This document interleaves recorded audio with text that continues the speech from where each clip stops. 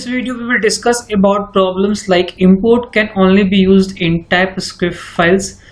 Second problem, unexpected keyword or identifier. Third problem, declaration expected. The first solution is by installing Flow language support extension in Visual Basic and by disabling built-in TypeScript and JavaScript language features.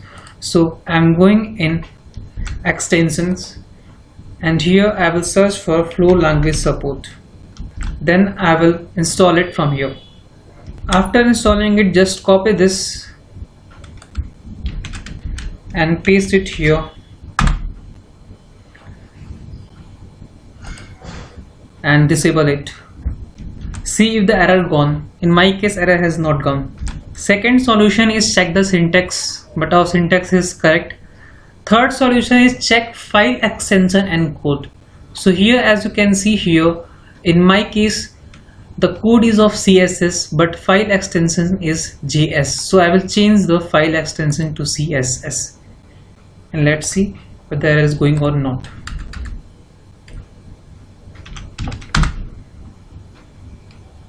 As you can see, error gone. Hope you understand this video. Thank you for watching.